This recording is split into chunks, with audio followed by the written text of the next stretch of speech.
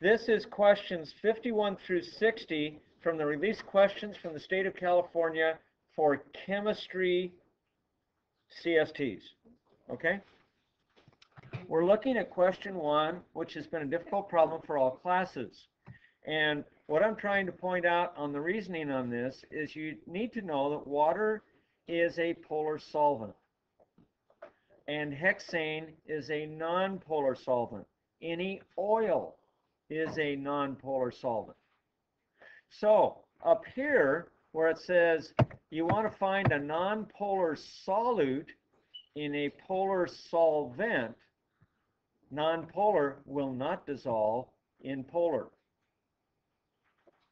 So water being polar, naphthalene is the dude that is not going to dissolve in a polar solvent because he is nonpolar.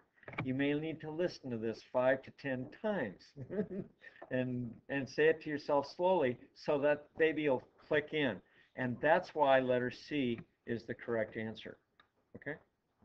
Now let's go on and come on. Here we go. Okay, technician prepares the solution.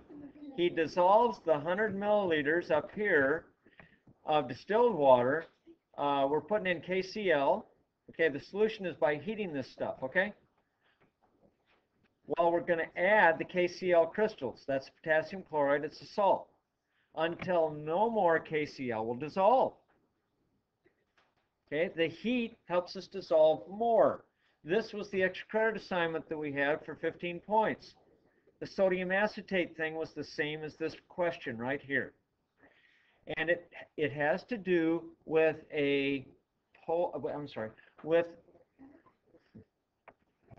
come on, I went brain dead.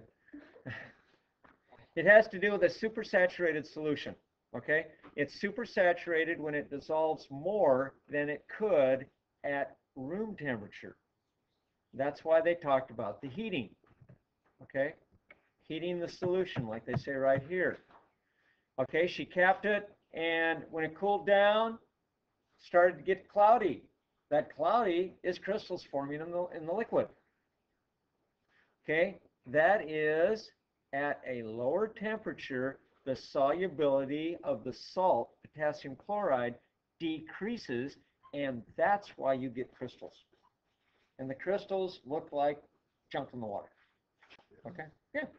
And sometimes, like with sodium acetate, they form nice, long, gorgeous crystals that look like ice when you're done. That's why they call it hot ice. And that's an exothermic reaction, by the way. But this guy is just, you know, it's going to redissolve. Okay, let's go on down. And number 4 was one that was missed by most classes. And in this guy, the solution is really fairly simple. Okay, what is big M? Yeah, what does it mean though? What over what? Moles over liters. Excellent. So we got a 2 moles over 1 liter. It's always 1 on the bottom in molarity. Okay? We're given 5 liters. That's our fraction. Does it go top or bottom? Why does it go on the top? So it'll cross out. Cancels. And of course 1 is on the bottom because this guy here is not an equality. It's not a ratio. It's just a number. And we put it over 1 so that we will recognize that the liters right there are going to cancel the liters over here. And the reason I'm doing the extra arrows in here like this is because people won't be able to see me when they watch this video. Okay? And let's go on. And yeah, we're still going. Okay? And we're going to go to number 7. That was the next one. We had about 38% of the class get this one. Let's look at it closely. This is, they're saying, an exothermic chemical process. Now, what is photosynthesis? Heat from the sun. Okay, it absorbs energy from the sun. That means that plants have to absorb energy. That's an endothermic reaction because heat's on the left in the equation. Combustion of gasoline. This is what drives your car. If you've ever seen hot rod races where they have manifolds that are sticking out the side of the front of the car and they don't have any mufflers, and they go, you got all this noise and really short exhaust pipes. Well, guess what? You see fire come out of those things if you're looking at these races at night. Yeah, they're just blowing out like crazy. Okay? That is an exothermic reaction, folks. Combustion of gasoline. Anytime you see combustion, that is a hot little dude. Okay? You strike a match, you have combustion. That's hot. Put your fingers over it, you're going to get burned. Okay? Because heat is being produced. Now, melting ice requires the water to go up in temperature. How does it get up in temperature? You have to absorb heat. It has to be in a warm room, something over 0 degrees centigrade, or it won't melt. Okay, and evaporation of water, that won't happen without the input of energy either. If you've ever been out in the desert, especially a very dry desert, and it's a really hot day, it feels absolutely magnificent to get wet, doesn't it? Yeah.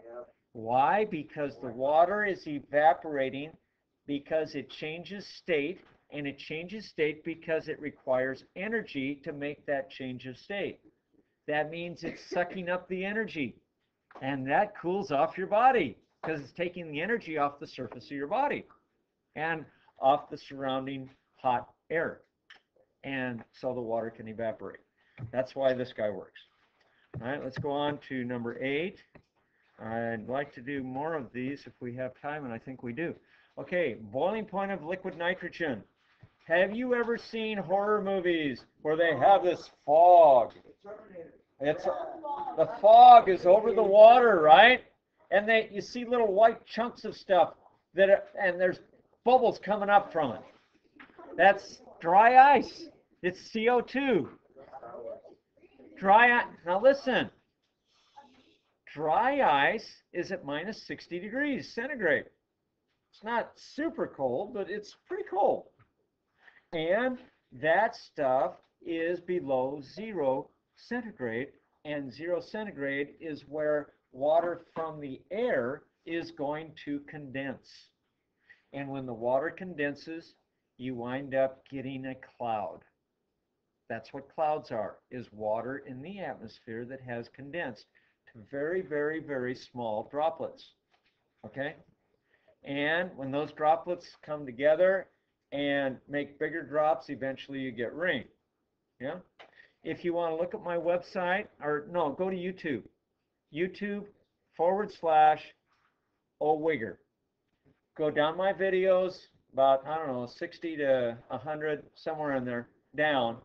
You will find, and the pictures will be visible there, you'll see something that looks like a thermos. They call that a Dewar flask. It's just a fancy thermos. It's very high quality thermos.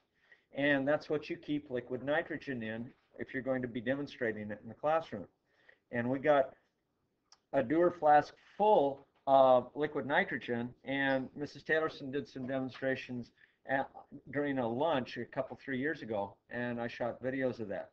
And that's on there. And you will see there's a cloud over the opening. You know, and it's just kind of coming out and dropping down over the side because the air is cold. Cold air goes down. So that is fun stuff, and that's something that you can see demonstrated pretty easily. Was there 1 or 2 others that you wanted to see? Yes. Number 9. Okay, let's go to number 9. Oh, this guy. Shame on you. 0.4 joules over grams degrees centigrade. Have you seen that before? Yeah, you have. Okay. Now, this guy you have to be careful of because you have to look at the unit of measure of what you're being asked to find. So you look at any of these guys and you see that the unit of measure is joules. So joules is what you want on top, right? Because that's going to be the answer. All right. Then we go to our stuff that was given.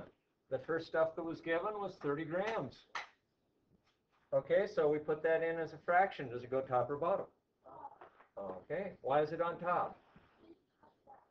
because we got to cross this guy up. Okay?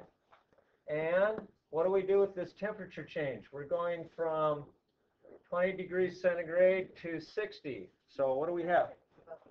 That's 40 degrees, and that's the temperature change. You got confused by the two temperatures because you forgot how this stuff works, right? Yeah. It's okay. But this temperature change here is exactly a temperature change. It's not a specific temperature. So you've got 1200 times 0.4, okay? And that's 480. Okay, remember that's a decimal.